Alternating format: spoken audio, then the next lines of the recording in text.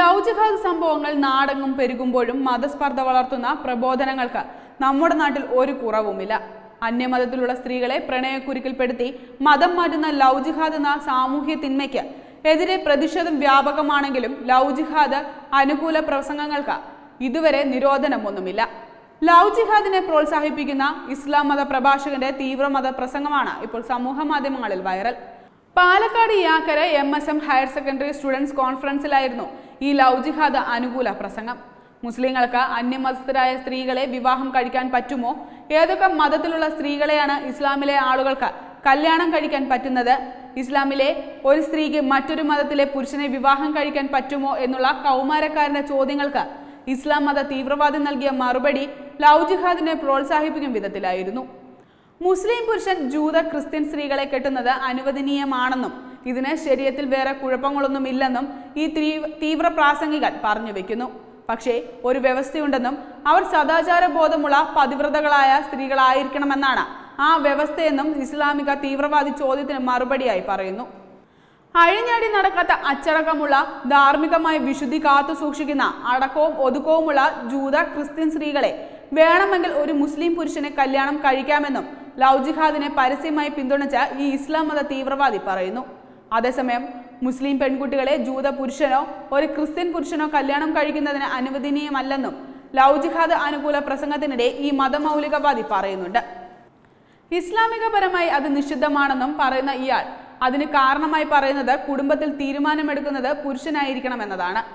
ജൂതന്മാരും ക്രിസ്ത്യാനികളുമായ സ്ത്രീകളെ മുസ്ലിം പുരുഷന് വേണമെങ്കിൽ വിവാഹം കഴിക്കാം.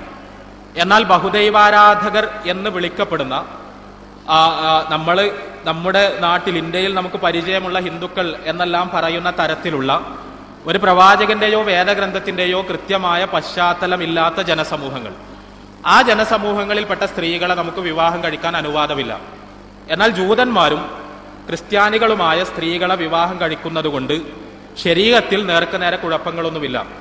അതിന് ഒരു കണ്ടീഷനായി പരിശുദ്ധ ഖുർആൻ പറഞ്ഞിട്ടുള്ളത് അവർ നല്ല സദാചാര ബോധമുള്ള പതിവ്രതകളായ സ്ത്രീകളായിരിക്കണം എന്നതാണ്. അതിനർത്ഥം അഴിഞ്ഞാടി നടക്കാത്ത അച്ചടക്കമുള്ള ധാർമ്മികമായ വിശുദ്ധി കാത്തു സൂക്ഷിക്കുന്ന അടക്കവും ഒതുക്കവുമുള്ള ജൂത ക്രിസ്ത്യൻ സ്ത്രീകളെ വേണമെങ്കിൽ ഒരു മുസ്ലിം പുരുഷനെ വിവാഹം കഴിക്കാവുന്നതാണ് എന്നാണ് അതിൻ്റെ ഫിഖ്. അതേസമയം തിരിച്ച് ഒരു മുസ്ലിം പെൺകുട്ടിയെ ഒരിക്കലും ഒരു ജൂത പുരുഷനോ ഒരു ക്രിസ്ത്യൻ പുരുഷനോ കല്യാണം കഴിച്ചു കൊടുത്തുകൂടാ. അത് ഇസ്ലാമികമായി നിഷിദ്ധമാണ്. കാരണം എപ്പോഴും കുടുംബത്തിൽ തീരുമാനങ്ങൾ എടുക്കുന്നത് പുരുഷനായിരിക്കും. അവിടേക്കൊരു മുസ്ലിം പെൺകുട്ടിയെ പറഞ്ഞയച്ചാൽ അവളുടെ ആദർശത്തിനും വിശ്വാസത്തിനുമെല്ലാം ഒരുപാട് തരത്തിലുള്ള പ്രയാസങ്ങൾ വരും. അവിടേക്ക് ഒരു മുസ്ലിം പെൺകുട്ടിയെ പറഞ്ഞയച്ചാൽ അവളുടെ ആദർശത്തിനും വിശുദ്ധിക്കുമെല്ലാം ഒരുപാട് തരത്തിലുള്ള പ്രയാസം വരുമെന്നും ഈ തീവ്രവാദി പറയുന്നു. ഈ രീതിയിലുള്ള പ്രശ്നങ്ങൾ ഉള്ളതുകൊണ്ടാകാം പരിശുദ്ധ ഖുർആൻ അത് അനുവദിക്കാതിരിക്കുന്നതെന്നും ഈ തീവ്രവാദി പ്രാസംഗികൻ പറഞ്ഞു വെക്കുന്നു. ഹൈന്ദവർക്കെതിരെ പ്രകോപനകരമായ പരാമർശങ്ങളാണ് ഈ ഇസ്ലാം മത തീവ്രവാദി നടത്തുന്നത്. ബഹുദൈവ ആരാധകർ എന്ന് വിളിക്കപ്പെടുന്നവരെന്നും ഒരു പ്രവാചകന്റെയോ വേദഗ്രന്ഥത്തിന്റെയോ കൃത്യമായ പശ്ചാത്തലമല്ലാത്തവരെന്നും ഒക്കെയാണ് ഈ മതമൗലികവാദി ഹിന്ദുക്കളെ ആക്ഷേപിക്കുന്നത്. വിവാദങ്ങളുടെ പശ്ചാത്തലത്തിൽ ഹിന്ദുമതത്തിൽപ്പെട്ട സ്ത്രീകളെ വിവാഹം കഴിക്കാൻ ഇസ്ലാം മതത്തിൽപ്പെട്ടവർക്ക് അനുവാദമില്ലെന്നുള്ള പച്ചക്കള്ളവും ഈ മതമൗലികവാദി തന്റെ പ്രസംഗത്തിൽ തട്ടിവിടുന്നുണ്ട്. ഇയാളുടെ ലവ് ജിഹാദ് അനുകൂല പ്രസംഗത്തിനെതിരെ ഇപ്പോൾ സോഷ്യൽ മീഡിയയിൽ പരക്കെ വിമർശനം ഉയർന്നിട്ടുണ്ട്. ക്രിസ്ത്യൻ വിഭാഗത്തിൽപ്പെട്ട ജനങ്ങൾ തെറിപ്പൊങ്കാലയാണ് ഈ പോസ്റ്റിൽ കമന്റായി ഇട്ടിരിക്കുന്നത്. BJP നേതാവ് അലി അക്ബർ ഉൾപ്പെടെ നിരവധി പേർ ഈ ലവ് ജിഹാദ് അനുകൂല പ്രസംഗത്തിന്റെ ദൃശ്യങ്ങൾ ഷെയർ ചെയ്തിട്ടുണ്ട്.